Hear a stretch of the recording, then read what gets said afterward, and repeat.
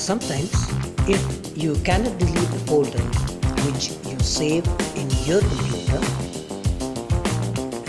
let's see here, if we are trying to delete this folder, an unexpected error is keeping you from deleting the folder.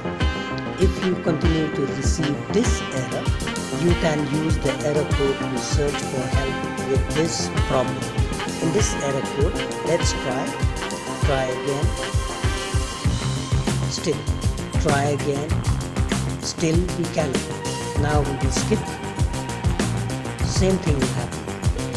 The best solution for this is for you to create a new folder, and you just try to rename it to any folder name. You just try to rename it. Here we will be doing whatever we are doing is straight, simple, it's just straight and simple. You can just type any name and then you click and move to the folder that you just made. When we move, here we are moving,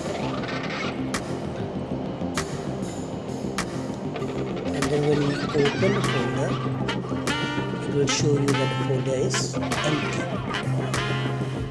And when you click on the new folder, all the file was transferred to that folder.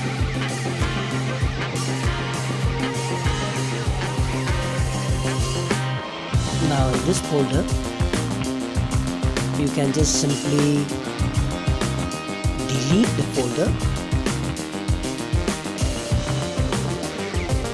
It will go to the recycle bin and delete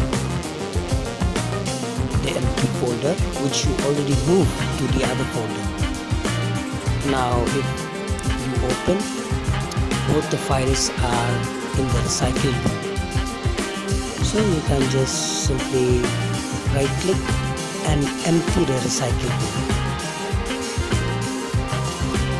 Your problem is 100% solved.